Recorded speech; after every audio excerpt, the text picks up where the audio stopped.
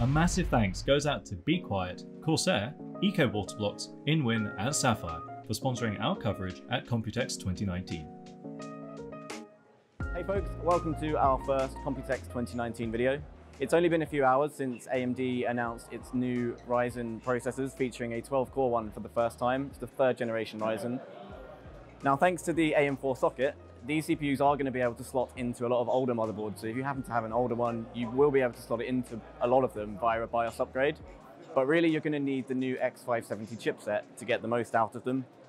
They come with PCIe 4 for one example, and there's also going to be extra features like extra USB and everything. So you really are going to need X570 to get the most out of them. Now on that note, Asus has wasted no time in gathering press to announce a whole load of new motherboards. And we're going to go grab someone from the team now to take us through 2 of the key ones. Cool. So I'm here with Andrew from Asus, and he's going to take us through the new ROG Crosshair VIII Formula. Now this is the first time that Asus has brought the Crosshair brand to AMD for a long time. So Andrew, if you could take us through some of the key features, we'll get started from there. Yeah, good. I think you guys will be happy to know that finally Formula is making a comeback on the AMD platform. On this will be our flash motherboards. It has ROG armor, and there's also a metal backplate at the back.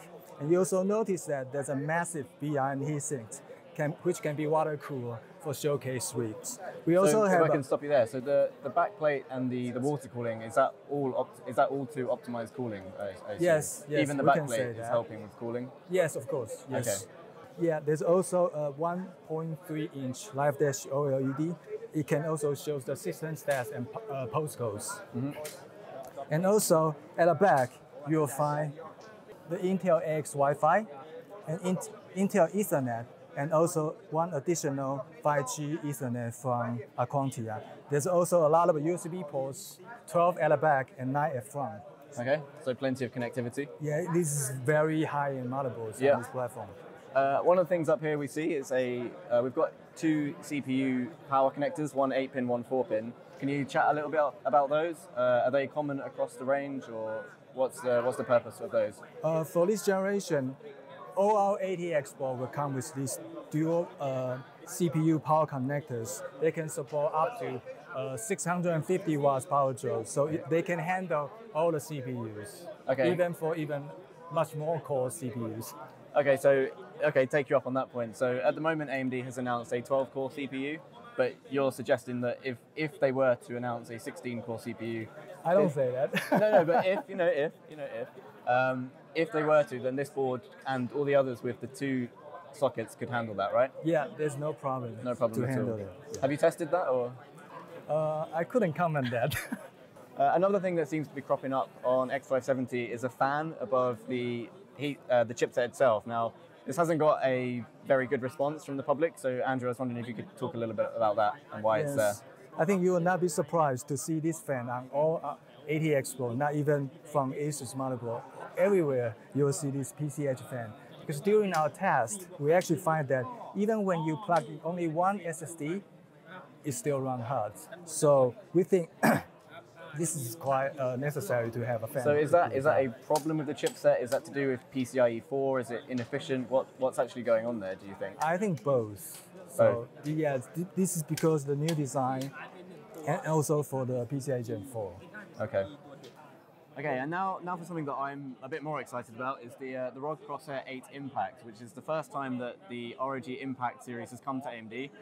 So Andrew, this is obviously an exciting launch for Asus. Could you chat a little bit about what's going on here? As you can see, this motherboard looks a little bit longer than our previous Impact, right? Because this motherboard is based on the mini-DTX form factor, which is a little bit slightly longer than the mini-ITX, but it still can fit into any mini-ITX chassis that doesn't require a riser cable for graphics cards. So to clarify, it's the same width as mini-ITX? Yes. But if your case can handle a dual slot graphics card, then as long as you're using it horizontally, it's going to be fine, right? Yes. Okay. And these mini-DTX form factors give us space for this larger VRM. Yeah. And it also has 2 fans to cool down all the CPUs. Okay, and whereabouts is the chipset actually positioned on the board? Underneath, somewhere here. Okay.